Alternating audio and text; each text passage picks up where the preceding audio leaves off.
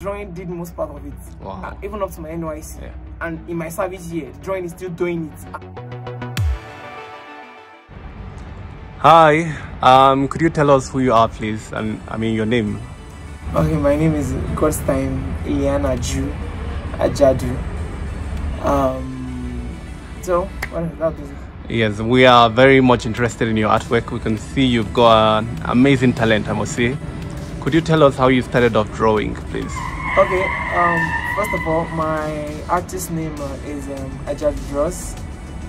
I have got that name from the day I think I am a brother in the room. I can never forget those memories. We're in the room and then he was like his own is gonna be Artistic Souls, and I was thinking of a name for myself. I started with Litsu, Ajadu or something like that until I came up with the name Ajadu Draws. And then the journey actually began when I went to Raiposhen, you know, at the University of Ibadan, and then I saw my brother drawing, and then he was paid an awesome money then to do a drawing for I think an organization there, I think 25k, and then I was like, wow, drawing 25k, and then I was like, okay, last time you could draw and in your school you've been good, you know, one of the best in fine art, so I think pick it up. So then I started. Oh, he said over 20,000. That's a lot of money, I guess. Yeah, over 20,000, and that was like 6-7 years ago. So I would say the money motivated you then? No, I felt like my talent can pay me like this. Right. Not the money, not the money there. Yes. But can my talent get this money? That's where it comes in. Yeah, I get what you mean, because like sometimes you tell African parents, oh, I want to be an artist, I want to be a footballer. Yeah. And they feel like there's no money there. Yeah. It can't sustain your life. Exactly. Or they make it look like there's no, how can you make money with such thing? Right. So when I saw it, that's why I told you I could draw. When I saw that, this drawing I used to do in my teacher would be like, guy, this guy is creative, this guy, and then seeing someone making to, oh, no. And it takes you nothing. Like, obviously a bit of sacrifice, yeah, but like, my passion. Natural as well. Natural, so it deserves it. So how many years have you been drawing now? I would sum it up to 8 years. 8 years, wow. So, how long did it take you to produce this artwork you've got here? For this particular piece, the recent piece I just finished, it took me like roughly 3 weeks. 3 weeks. Wow. 3 weeks, because in between the weeks I was actually not working, not touching. I was actually doing some other things. So roughly it comes at mood. What mood do you have? What targets? So that's what I do. So if my target is to finish in 3 weeks, I must make sure that I try to finish up in 3 weeks. So it means I must sacrifice some days. There are days I draw for 13 hours, no food, for the whole day. I just be inside the room drawing. And it gives me joy. I don't even think about food. So I felt like, what joy could be more than that? No employment you give me in this life that will make me, that will compromise that, man. Nothing. Yeah, I get it.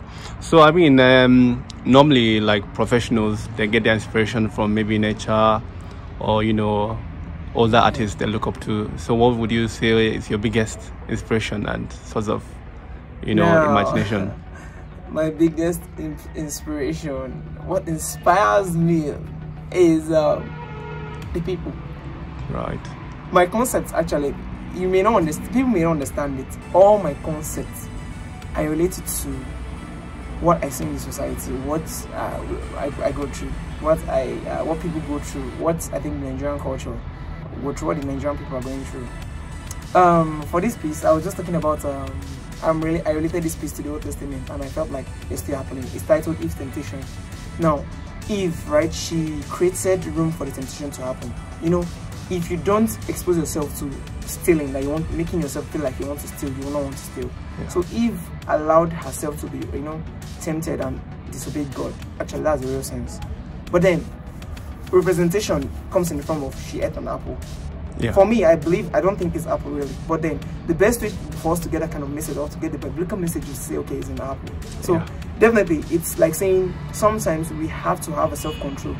Right. Self-control in things we eat, self-control in how deceptive it could be, self-control in with everything. Yeah. And Eve wasn't. So even if she ate the fruit, she wasn't just having that self-control enough. Right. So I'm not saying we don't fault about water, and one fault could just tarnish your entire generation. Yeah, true. That's what happened to her. Like, I mean, what we're suffering today, from the Christian angle, is because of her. Yeah. It's because of Adam and Eve. So I don't think, I think the idea makes more sense because it happens to everybody. I think everyone should, try to get a picture like this or a portrait like this. I mean, it reminds you of, you know, the fallen falling walls. Yeah, and, good. Run away from temptation. Would have been falling wall from the Old Testament series, falling walls. Yeah, something like that. That's a very sweet title. I think the part 3. Yeah. The part 3, because part 3 will be the final and the last, would really capture something like that, because the part 3 I'm trying to capture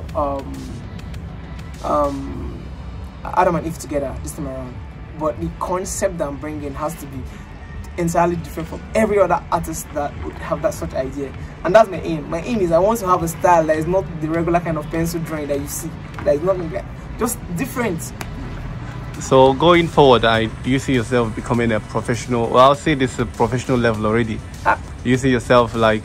I've been seeing myself like as a professional for like 4 years. 4 years. Wow. I've done so many works. I think if I should round up the works that I've done when it comes to pencil drawing, both for commissions, and it's close to 1,000. Wow. Could the general public probably reach out to you? I mean, you've got some amazing drawings here, I must say. Yeah, the general public can actually reach out to me. I have Instagram page. My Instagram page is Ajadu Draws. Right. And I have my link tree on my Instagram page. The link tree comprises of my WhatsApp number, Facebook page, Twitter page, any other platform, NFT markets, any other platform you can reach me. You can reach me on my on those pages, and on all those pages I have my works on sale. I think especially in the NFT markets. When you click on it, you just see the option pops up. You know what's the link tree?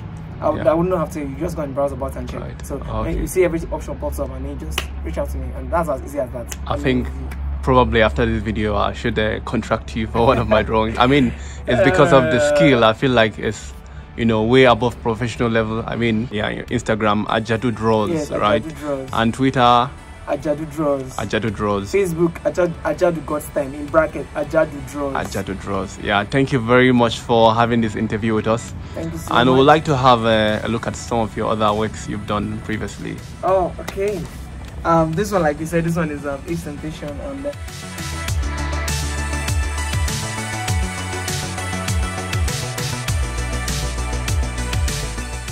just talking about with the fact that we've had to share the same burden and pain like we did, like our parents have, and but we couldn't help them because we're helpless. We don't have money and all that.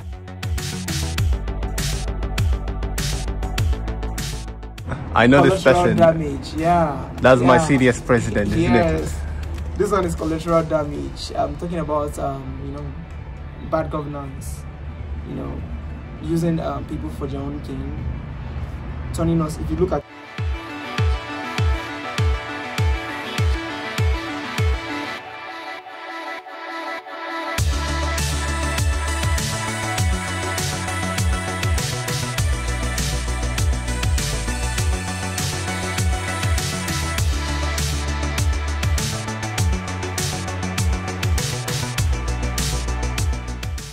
if assuming we have time, I would really explain deeply, but there's no point in that. I think it looks amazing, and I think it's good you've got a story behind your drawings, which is amazing. I think that should be it at the moment.